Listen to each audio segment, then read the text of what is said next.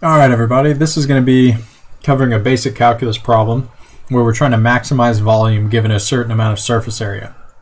So in this case, we're trying to figure out how to build a can that can hold the most stuff given that we only have so much tin to build the can with.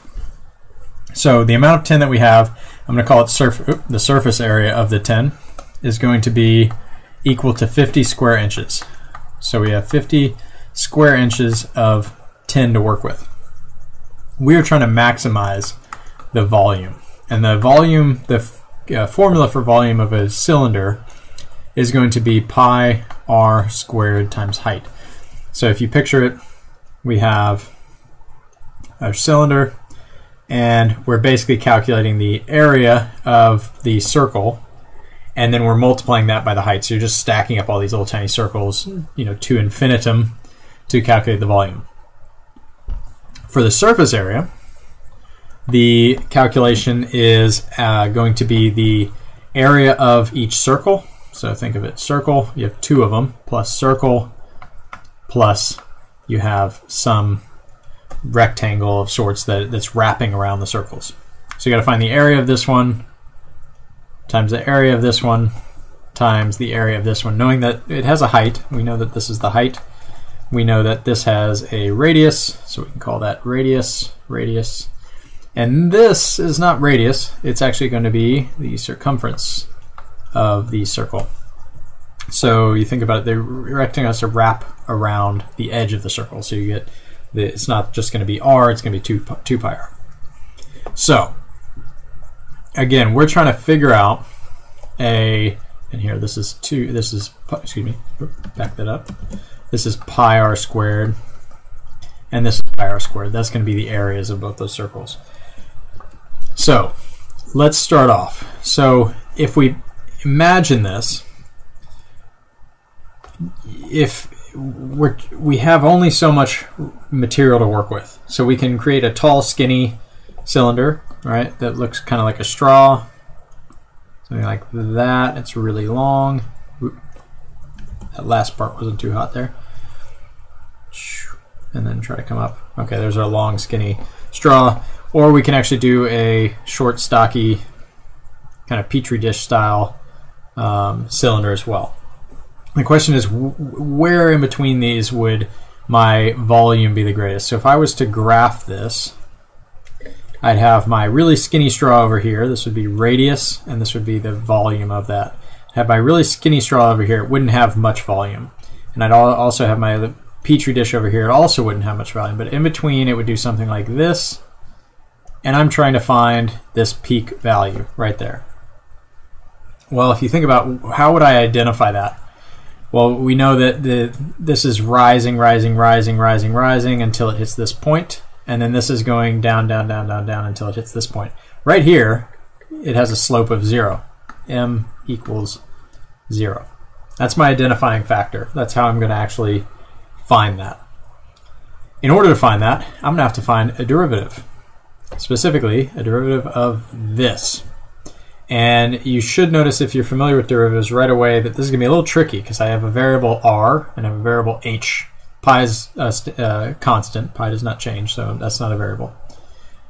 I have two variables, so they can kind of change in unison, meaning I don't really have an answer for this. So what I need to do is find h in terms of r. And what I'm going to do is use my surface area formula to do that. So I'm going to work kind of around in a circle here, so let's go up. So I'm going to start with my surface area. I happen to know it equals 50. And going from these pieces here, I happen to know that the formula itself is pi r squared plus pi r squared plus 2 pi r h. Again, it's two variables here. But I have an answer. I know it's equal to 50. So what I'm going to do is solve for h here. So first I'm going to link these up, 2 pi r squared. Add those together, you get that. Plus 2 pi r h. I have two options that I can do, kind of move with this. I can take out 2 pi r, kind of make a parentheses and work with that way, or I can just start out by subtracting this to the other side. I'm going to do that. That seems simpler to me. So I'm going to go 50 minus 2 pi r squared equals 2 pi r h. Now I need to divide that over, so 2 pi r, and I get rid of that. So h, write it right here, equals 50 minus 2 pi r squared over 2 pi r. Well, I can actually divide everything by 2, and this becomes 25.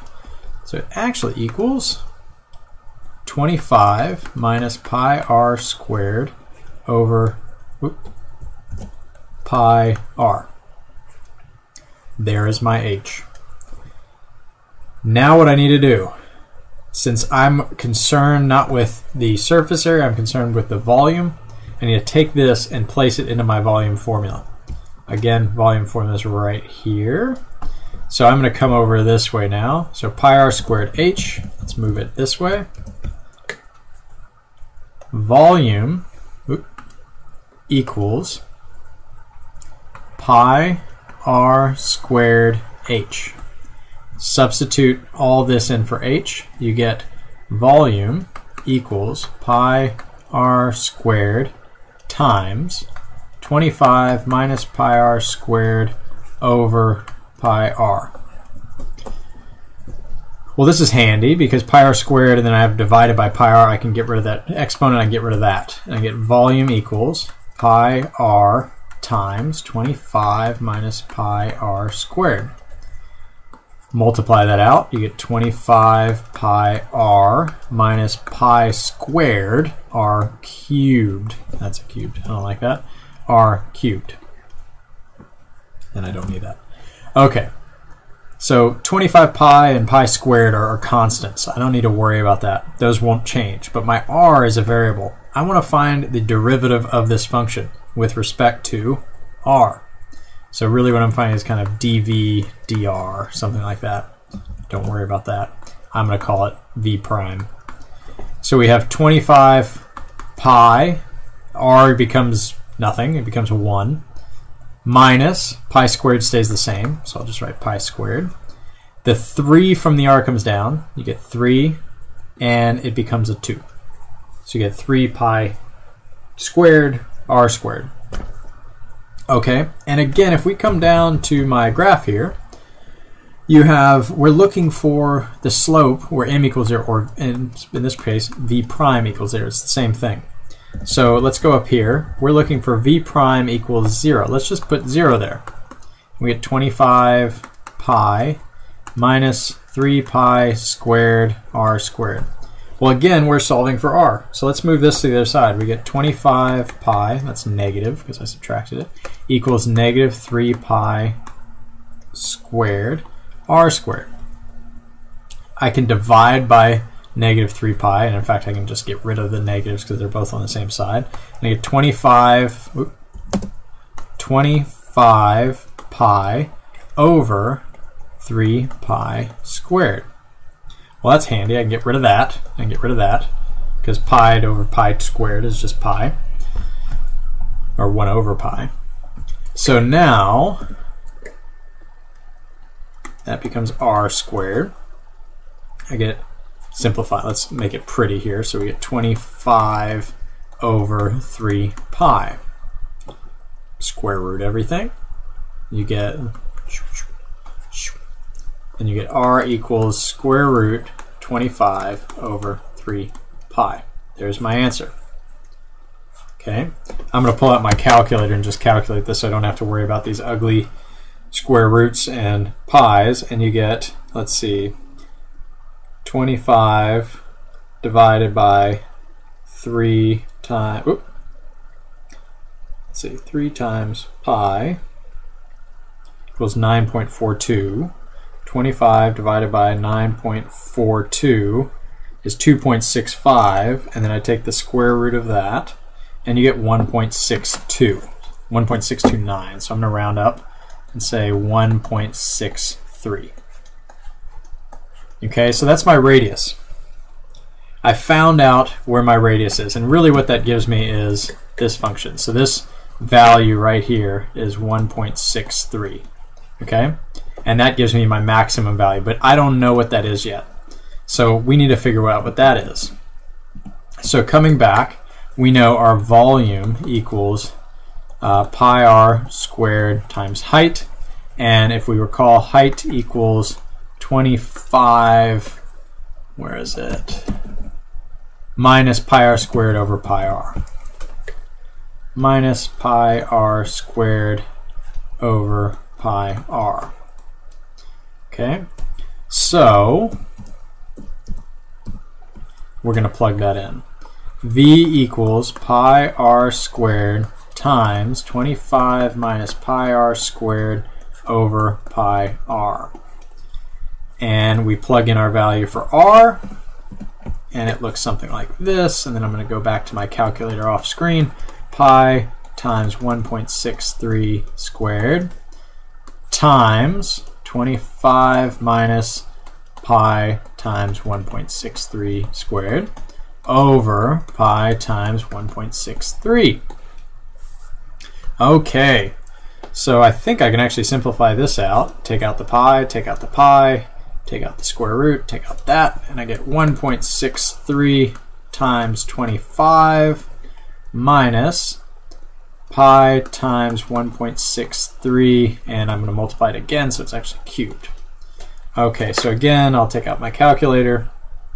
1.63 times 25. This would equal 40.75 minus 1.63 cubed. And that's 4.33 times pi. So that would be 13.61 roughly.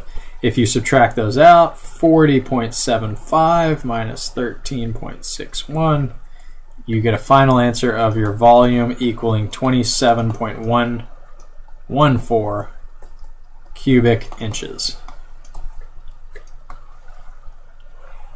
All right, we zoom out.